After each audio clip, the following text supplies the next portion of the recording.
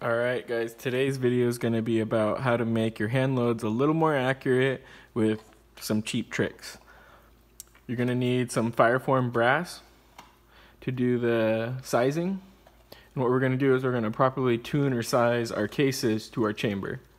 The reason being is when you normally get a factory load, they try and size it so where it'll chamber in almost all situations and chambers and rifles and different configurations. When we tune it, we're going to reduce the amount of, I guess you could say, slop in our chamber. To increase the accuracy, we want this to go straight, the bolt to go straight down the barrel, and we don't want this cartridge, when it fires, to expand and move around a lot. And so we want there to be very little play within that. So that's why we're going to need our Fireformed brass, which is already expanded in that chamber.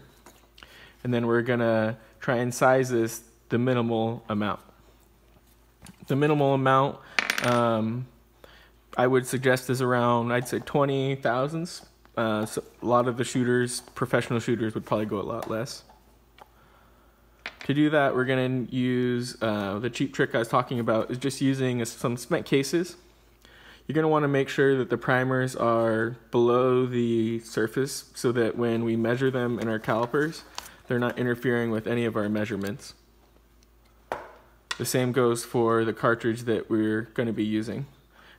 Some of the expensive gauges are going to be a metal construction that fits around the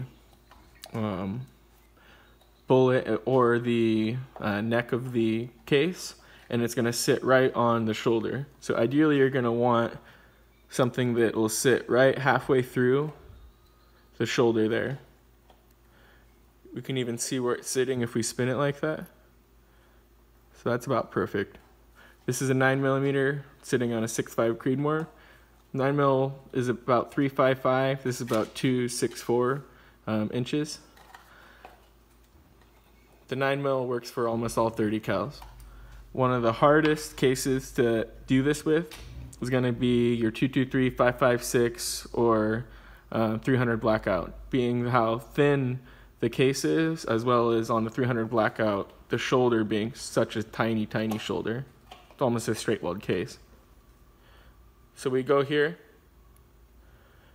and we can see this almost slides completely over the shoulder. So we'll try and do this trick with 300 blackout and see how it goes. So we'll take our Fireformed case. That's some ones I've already done. Hopefully these are, I don't wipe off too much lube. These are pre-lubed. We're going to measure it beforehand and measure it after. So we're going to shoot for that 20 thousandths that I talked about. Let's zero this.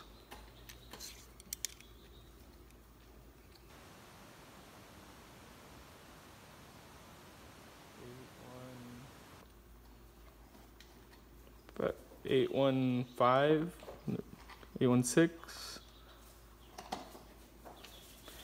8155. All right, and then we'll run this through our sizer.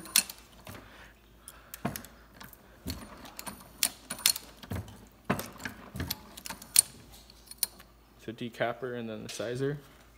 And we're going to take this again and see if it changed any from that 816, 8155, I mean. Sorry about that. It's about 815 or 8115.